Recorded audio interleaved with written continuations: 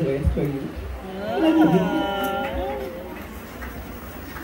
I just want to thank you for pulling me back up when I'm drowning in sadness.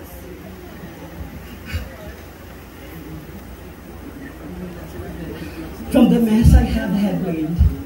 And thank you for being my confidant all these years and for guiding me through to my last years. To XT, you're one lucky man, Bukidnon. And thank you for giving Jillian what she deserves. Yes. To all that she has been through, you are one of the best things that happened to her. And to you both, balaan nyo man na if you need to laugh, I'm just one call away. And if you need some sheer advice, well, that's what your ninang are here for. You know that I'm not your man. And I wish you both happiness and a love that would last forever. Now, I am at peace because you're finally in the hands of the right guy.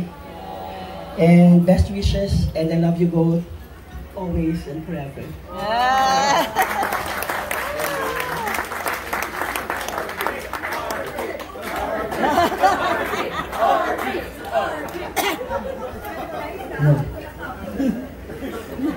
Grabe, kinakapan ako.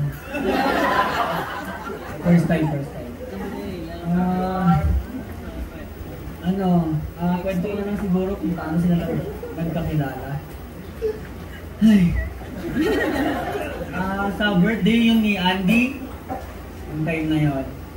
Tapos, kinausap ko si Andy, sabi ko, Mig, what if ireto natin si XT-JILLIAN kay XT? Sabi ni Andy, hindi niya yan mataypan. Sabi ko, isa mo.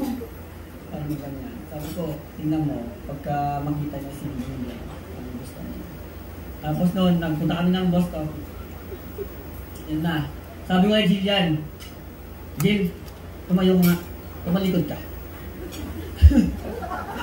Pinicturean ko yung katawan niya. As in, yun. Sinag ko kay XT. As in, busy yung si XT, hindi siya nakapunta birthday ni Andy eh. Hindi siya nakapunta kasi busy siya o busy. Tapos, ilang minuto lang, taka niya, andun na siya kagad. Oo! Yun na. Pagkita sa picture, yun na, pumunta na siya kagad.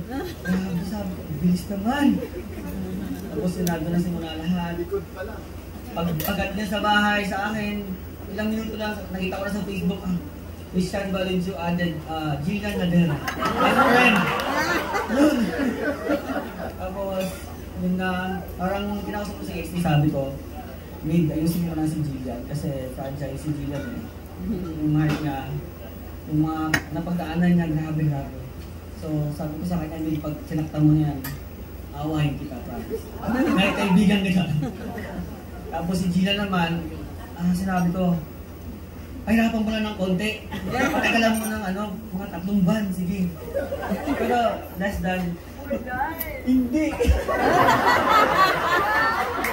Hindi na yan pala minsan eh. Nakita ko nahuli ko, nag-holding hands na. Sabi niya, Mig, nakita kita, nahuli ko holding hands na, kayo na ba? Sabi niya, hindi, Mig, wala. Pero wala, nakita ko, huli ko. Tapos, na? Grabe na yung bilis talaga na pangyayari lahat. Tapos nung proposal na niya, grabe. Hindi na. Basta lang, ang wish ko lang sa inyong dalawa, be happy. Tapos, love you both, kid. Hindi ko mahibig. Grabe ako gum.